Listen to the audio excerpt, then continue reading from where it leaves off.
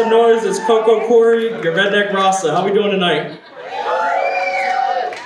Yeah, I'm not Jamaican. I just love the food and the accent. Any Jamaicans in the audience, make some noise. That's what I'm talking about. Don't clap too hard though. I got a bone to pick with you guys. I went to the Dutch pot the other day to get some curry chicken, and they charged me $11, and all I got was a couple bones. Where's the meat? I'm sure a lot of you ladies in the audience are asking your fellow the same thing after Valentine's Day.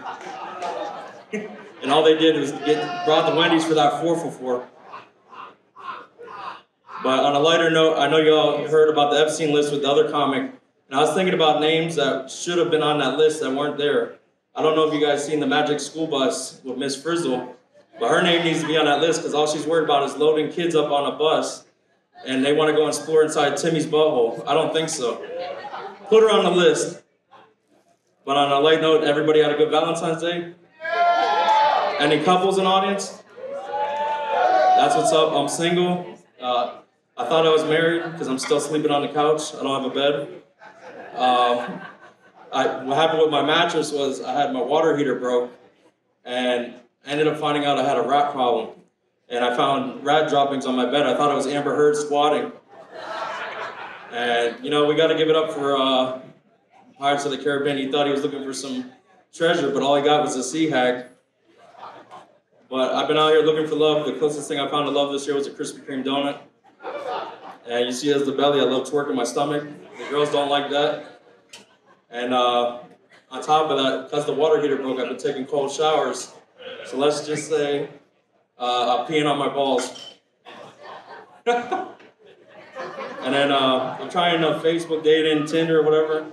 And you know, you swipe left and right. I always see girls put up, why do guys hold pictures with fish? The same reason you're putting your Cash App up. I'm not paying for your bill. Let me guess, you got an AT&T bill of $60? Cry me a river. So, and then when you're getting ready to go out with a girl, that's when the exes like to call you. And I had this ex call me. She's like, oh, I miss you. We should hang out. I'm like, come on. That means you probably got used and abused. Now you want someone good to take care of you. It's not going to be me. So I'm like, I got a better idea.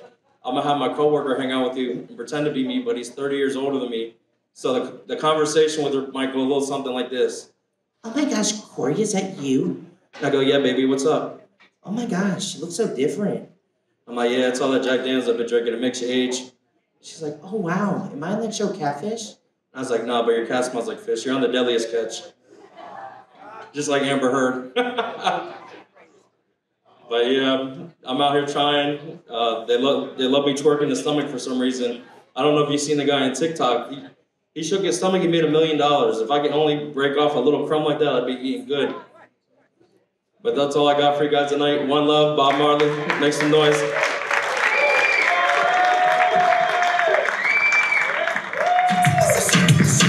Give it up.